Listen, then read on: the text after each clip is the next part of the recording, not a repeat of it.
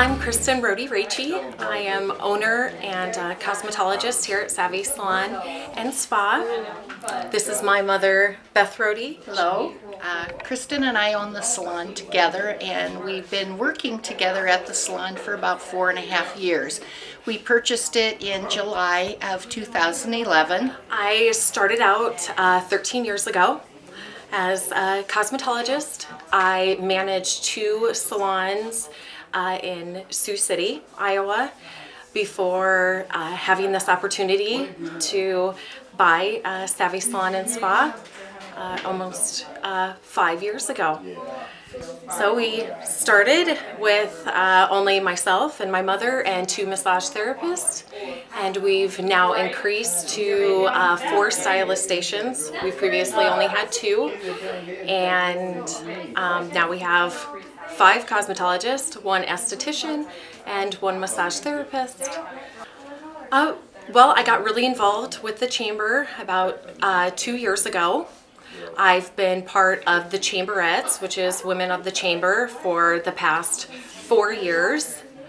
Getting more involved with them really for the past 2 years. Last year we did Cardinal Days. We had a booth at Cardinal Days where we did color strands, jewelry tattoos, bling strands for little kids. Our massage therapist, Eric Thomas, he did chair massages for people.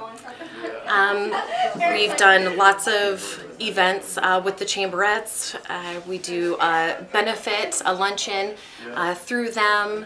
I've done the program for their meeting on beauty tips, tricks, and myths, and had some fun with the ladies.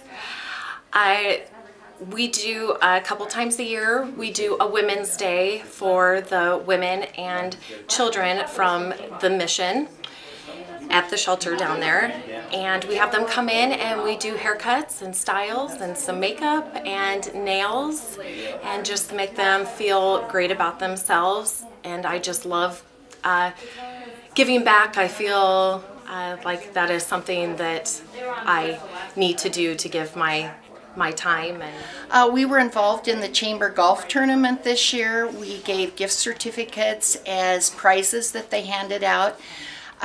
We enjoyed being part of that golf tournament. Another thing that we were involved in this year is the annual Chamber Banquet.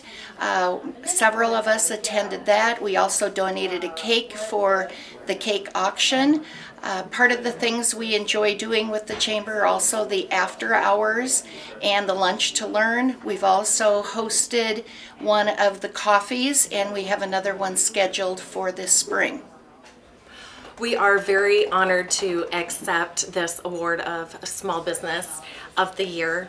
My staff, my mother and I have worked very hard, and the hard work has paid off, and I am so proud of my Savvy Salon team and look forward to what we accomplish in the future.